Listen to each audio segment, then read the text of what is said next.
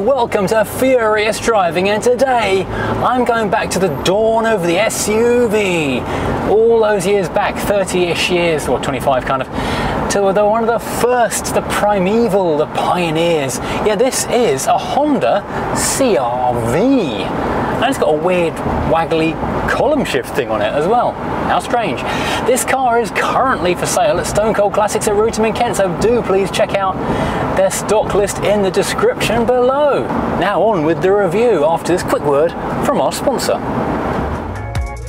Proud to be sponsored by Diamond Bright, the car care products that have been keeping the Furious fleet looking their best for a long time already. To find all you need to keep your car clean and protected, follow the link below to diamondbright.co.uk. Hello, welcome to Furious Driving, and today we're going back to the 1990s when SUVs were interesting and different rather than a byword for boring. Back in what I'm going to call the greatest decade. Every manufacturer was jumping on that new bandwagon of that sport utility vehicle, often based on one of their current existing models. Obvious examples would be things like the Freelander, the RAV4 and the Ford Maverick. But this is Honda's offering, the CR-V, or the comfy recreational vehicle, apparently. Believe it or not, this is now into its 6th generation, but this car here is the 1st gen, which appeared in 1995. It was Honda's first in-house designed SUV, and it was styled by Hiroyuki Kawase starting in 1993. It finally went on sale in 1995. In October of that year, it went on sale in Japan-only Primo and Verna dealerships before hitting Europe and the US in 1996. Now let's take a bit of a look around the thing. Now underpinning this is a Honda Civic, believe it or not, although because this was the early days of SUVs when they're still doing things properly as soft roaders, it is actually all-wheel drive. And although it doesn't really share anything in terms of panel work with the Civic, the styling is very much Honda. There are certain visual cues, the slightly curved slab sides and low scuttle mean it can be nothing else. Another very Honda thing is the retractable aerial, which retracts into the driver's A-post. Now this is a low mileage one owner car, so we think everything on here is dealer fit. For example, this big solid metal bull bar, not particularly pedestrian friendly, but back in the 90s these things were allowed and popular, so dealer fit option. And I believe the bumpers and side trim normally is bare plastic, but this I think has been painted by the dealer as well. I stand to be corrected on this. Another dealer fit option, the spare wheel cover. And of course the spare wheel itself being on the boot is another throwback reference to the fact that these were kind of semi-copying four-wheel drive proper off-roaders at this time still. Whereas today they're just jacked up hatchbacks. Back then they were trying to be sort of a stepping stone between an off-roader and a regular car. Right, let's take a look inside the car, but first of all take a look at these door handles, which are quite interesting, the way that the handle itself pulls clear of its surround and you pull the door open with it like that. Interesting. Stepping over a large plastic door sill with a metal tread plate with CR-V embossed in it. Don't forget what you're getting into. Let's take a quick look at the door card itself.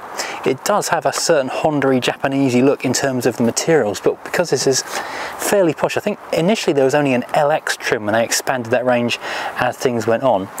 By 1997 I think there's a couple more options. This has got a leather, or at least a leatherette, perforated padded area at the top and matching, I think, plastic material which looks and feels very similar but obviously hard rather than flexible, with big door pull which goes all the way like a big hockey stick down the side of the door. Plastic door handle, little nubbin to lock and unlock. And interestingly we've got a boot release button hidden halfway down the door card. Quite curious. And more curious still, big flat area here, then a small tiny cubby area for putting sweets and things, a larger cubby area for bigger sweets, and then your pocket, which is quite shallow, but you have a higher level barrier. I don't know, so you can put tall maps or something in there. I imagine they won't fall over. A little bit unusual. Anywho, let's climb in and look at the interior. Wow, this fabric is something else. A zigzag of joy. It's a heavy, this is Twelour again. There was a love of Twelour back in the 90s, I guess, which is basically velour with the texture of tweed. It is incredible, and I am massively impressed. There's actually, I think, 5 colours in here. You've got the light grey, the dark grey, you've got purple, you've got green. I think there's a mid fleck as well of a mid grey. Minimum 4, possibly 5 shades in what is otherwise a fairly simple fabric. And also we've got the look-through type headrest, so this is a safety thing borrowed from Volvo. You can look through there, see behind you more easily. And much adjustment is available. Let's climb in, climb up and in, because it's SUV, so our command seating position, and we have much of interest to take our fancy.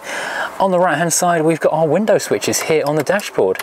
Now you may remember when we did the FRV, the 6-seater Honda, a little while ago, I noted that the window switches were here on the dashboard as well, which I assumed was to make the door cards narrower and more space inside the car. And I think they've done a similar trick here, because there is absolutely acres of space between the driver and passenger seat here in the front. So those are our electric window switches here on the dashboard. Very grey, very plastic, which is very much of the time and of the manufacturer. Air vent, which has got an integrated mirror switch. I've not seen that done previously. And up here another air vent with an integrated fog light switch. A just slightly random placement of buttons here. Very odd. This looks a bit like the Rover R8 switchgear, actually, I have to say. In fact, very much like the Rover R8 switchgear, which was of course obviously shared with the Rovers at the time. In fact, looking at the indicators and the wiper stalks, those are, well, they're not so basically the same, they are the same. These are the same switchgear and wiper stalks you find in a Rover R8. Rover was trying to transition away from those things at the time because they were having to pay a license fee on all of them. Now we have a panel of 3 potential switches, one being roof main, or main roof, which is a really odd switch because it doesn't actually control the sunroof per se. All it does is turn on and off the switch for the moonroof. A full, well, not full length, about a third of the roof going backwards is a big glass panel. So now I can operate it. Push that button. Oh no, the roof is broken. So if you want to get a few quid off the price of one of these things when you're haggling, just hit that button and then deactivate the roof. Okay, so we've mentioned the stalks. Let's talk about the instruments. That's a fairly tidy cluster. Tachometer, speedometer, couple of gauges here on the right hand side for fuel and temperature, but check out this light stack for the Prindle, park, reverse, neutral, D4, D3, 2 and 1, so you can lock it in any of the 4 speeds. This is an automatic, there's a 5-speed manual available, but this though is a column shift on the left. I'm amazed you can actually do that with the ignition turned off. But someone has fitted, or say someone, the previous owner has fitted a metal Momo shift lever on there, which is a bit flash and fun. I'll show you through that in a moment. Steering wheel, fairly slim rimmed actually, hard plastic, not much padding, bit of texture here so it looks like perforated leather, but it's the same stuff as on the door, which is like a rubberized stuff. Airbag, of course, being 1997, and twin horn buttons. Ooh, excitedly parpy.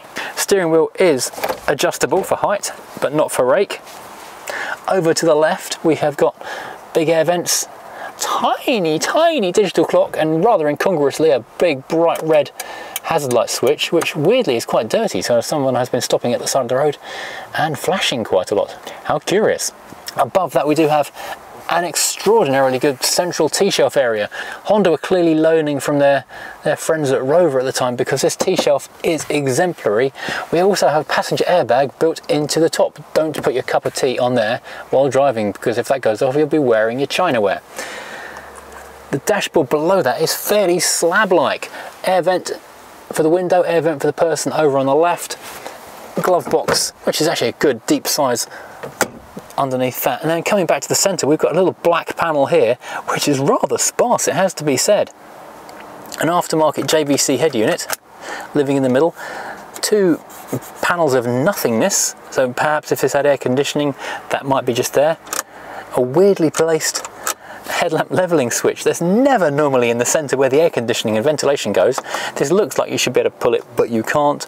Then we just have 3 dials for what little heating and ventilation we have, plus recirculation and heated rear window.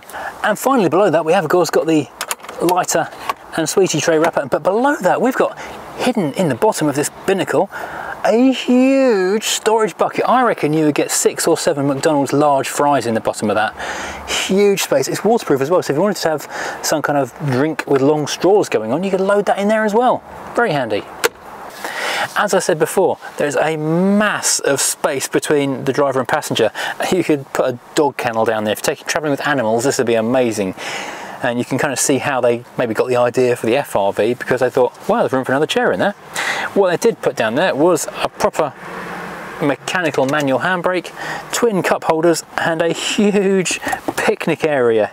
So you can actually, whoops, flip that away. There is a lever underneath it that spring loads it down and then pops it back up again. So if you have reason to need something large and long in the center of that, you can make it go away, and it's quite hard to make it go back again one-handedly. Headroom is impressive. It's a very tall, boxy car, so you've got a ton of headroom. Because of the very thin doors, you've got lots of elbow room as well, so all good. Let's take a look in the back quickly. Again, the curious pull door handles. Lots and lots of paperwork with this car, and it's just past its MOT as well, so lots of stuff. Ow. Now, looking in the back, we have got a fairly flat floor.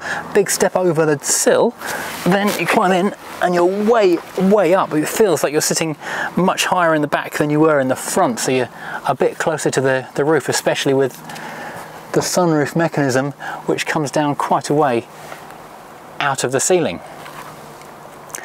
Not a bad view from the back here. Very comfortable, the seats are very firm. We have two individual armrests, which is an unusual feature. Don't often see that. And looking at how these seats are stacked at the moment, it looks like we've got variable position reclination for the seat back. So if you've got big square boxes you need to be carrying in the back, it means your seat passengers in the rear can sit a bit more vertically and you can get a bigger square item into the boot. That's astonishingly practical. Also, these seats do lift up from the base and fold all the way forward if you want, so you can have a completely flat load area. It's incredibly practical. This is the days when SUVs were actually really useful cars rather than fashion statements.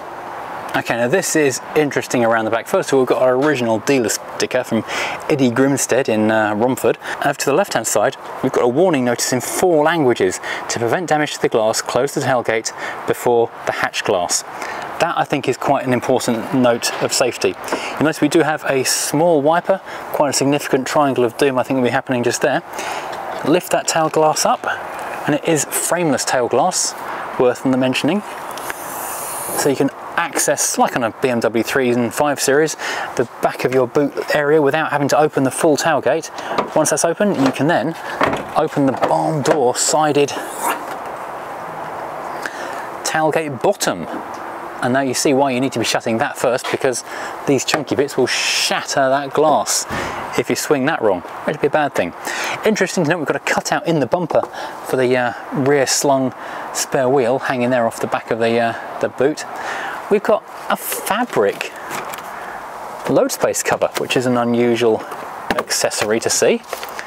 And it has got hoops around the headrests to keep it in place, and it's separated in the centre, bifurcated I believe the phrase is, or word is, so that the two halves of the seats can be moved independently to a certain extent. And it's held in with poppers. This car is curiosity after curiosity. Wow. And once we've moved that floppy lid, we've got a fairly sizable boot. Big speakers here in the sides, plus we have a power outlet on one side and a curry hook for hanging your takeaway up there on the left. Sizable storage compartment on the right. Anything under the floor? Well, yes, we have. We have much to be excited about under the floor. We've got a Honda CR-V branded picnic table and space for a second spare wheel. So if you need to overland this thing, you can have lunch and have 2 flat tyres. Oh, that's where the jack lives underneath that. Let's take this out and put it up. So there we have the boot floor T-shelf, an original accessory, standard I believe on all of these things, so humongously practical. You turn up with the family in your practical family vehicle, you need to stop for a snack and a sandwich, no problem. Pop out the floor, you've got somewhere to sit and have your snacks. If you're a market trader or a YouTuber who's selling merchandise at a car show, again, brilliant. It's all just there, waiting for you in the boot. And over to the left and right, we have little wooden panels covering wheel nuts, I guess for locking wheel nuts on one side, and tools on the other. Isn't that fun? Now under the bonnet we've got the Honda B20B 2-litre 4-cylinder petrol. There's not a lot to say. It's powerful enough and it's quite smooth, and being a Honda, just change the oil once every couple of years and it will never break. It's fuel injected with a mechanical throttle cable still, rather than drive by electronic wire rather than physical wire. Quite a bit of space in here though, so if you did want to up the ante with the engine with a swap to a V6 or something, chances are it would fit relatively easily. Right, so I've forgotten my regular camera mount, so I'm going to have to make do with positioning a tripod in the rear and hoping it doesn't fall over. Now pull the selector towards us, drop it down to D4 in that case, and away we go. 2-litre, 126 horsepower, drifts away very comfortably. There's a 5-speed manual option. This one does, though, obviously have the 4-speed auto.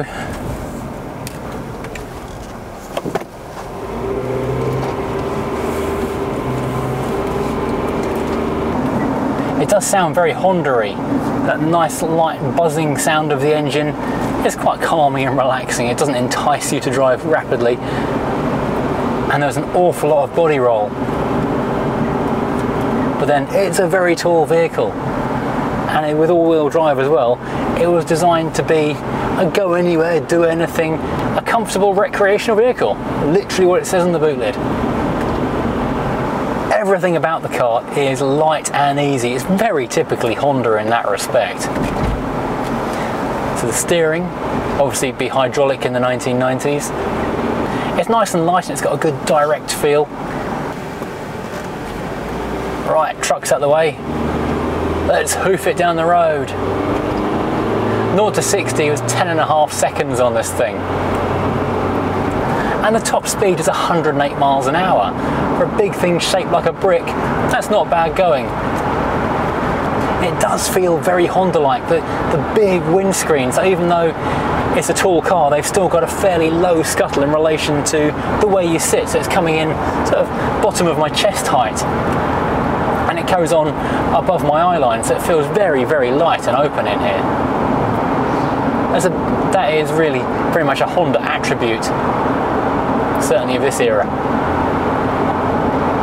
As I say, it's quite rolly, quite softly sprung, but it does have independent suspension all round. It's double wishbones at the front, which is very much a Honda favourite. They had to be talked out of it when they were doing the Rover collaborations, because Honda were desperate to use the double wishbones. Rover just wanted to simplify it with McPherson struts. They got their way in the end, which gave better car handling.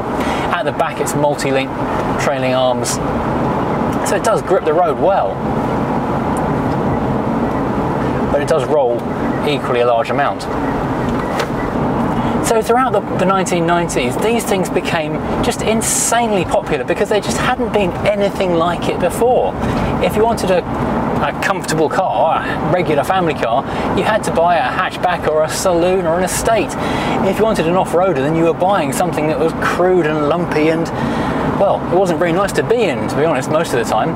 Then suddenly these things appeared, which gave you, well, the best of both worlds. And even though I do now really hate SUVs with something of a passion, these original ones are just so wildly different. A comfortable car with the ability to go almost anywhere. Okay, not as anywhere as a full-on tricked-out Defender 90 with all the off-roady bits on it, but it'll get you into places that a regular car won't. Whereas today, they are basically just a regular hatchback on jacked up suspension, fancy bodywork, and 9 times out of 10 actually less practical interior space than the hatchback it was based on, at the expense of MPG and handling. So yeah, they're no longer a winning formula.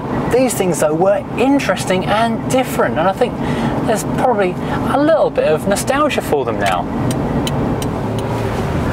Now, of course, these things were built all around the world, not only in Japan, where they originated, and the ones for Europe and the UK actually were built here in Swindon. So this is a British car that I'm driving, which makes it even more of a rival to the Freelander than you might first expect.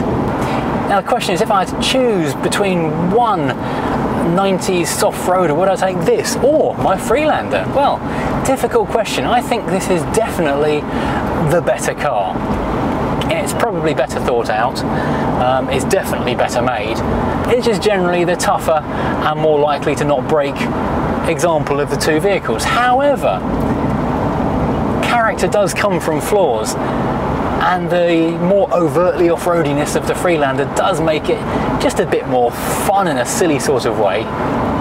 And I'm fully aware that this is probably equally as capable off-road as the baby Land Rover, but you know, I like the quirkiness of the Land Rover, especially with the very early multicoloured dashboards, which just look really interesting and fun. Once you're at the wheel, you do get to enjoy that command driving position. You do feel you're sat up an awful lot higher than in a regular car, certainly a lot more than in the Civic. The trade-off, of course, is the handling is far more wobbly and wafty than the Civics would be. And of course the MPG isn't quite as good. I think this gets a combined average of around 27, whereas the Civic will be up in the mid to high 30s. Well, the visibility out of this thing is really incredible. I've mentioned the big windscreen already. The side windows are also equally massive, and the B-posts are set well back, so you've got a great view over your shoulder, and those mirrors are absolutely huge. The Hondas do tend to wear pretty well as a rule anyway, but this one has only got, well, under 14,000 miles, 13,795 miles on the clock, and it's one owner from new. This really is an example of one of those barely run-in cars.